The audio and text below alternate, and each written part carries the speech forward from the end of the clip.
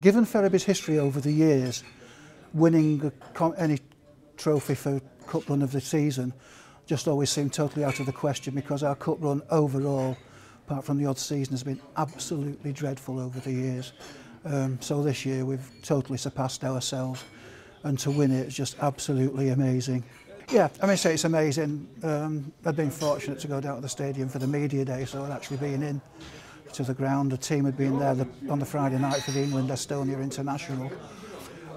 But yeah, it was just an absolutely fantastic feeling to walk in there and think, yeah, we're actually playing here, and to some extent I'm a minor part of it. It's all about the players, but as club officials, yes, it's still part of your dream as well, obviously. Penalty shootout. Might sound conceited, but just thought we're going to do it because we'd had so much fortune around penalties over the season. Say, you know, most of them were going in. Whereas 3 years ago, I think we missed 8 out of 9 penalties during the season. This season, they're virtually all going in. Adam Nickling was saving them for fun. So you think, yeah, it's our season. Game finished, I got tears in my eyes. I took the laptop out, said to the security people, could I plug it in there? And I couldn't see the screen. Steve Foster, one of the owners, said a couple of days after, what did he write on that screen? Because it was rubbish. Just remember putting on it, I'll write a report when I can see.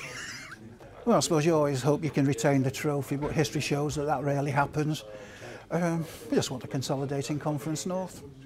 We've retained most of last season's squad.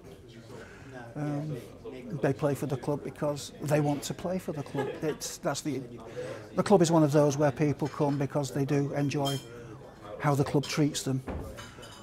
It's not just for coming for wages, as you know, some players do sometimes.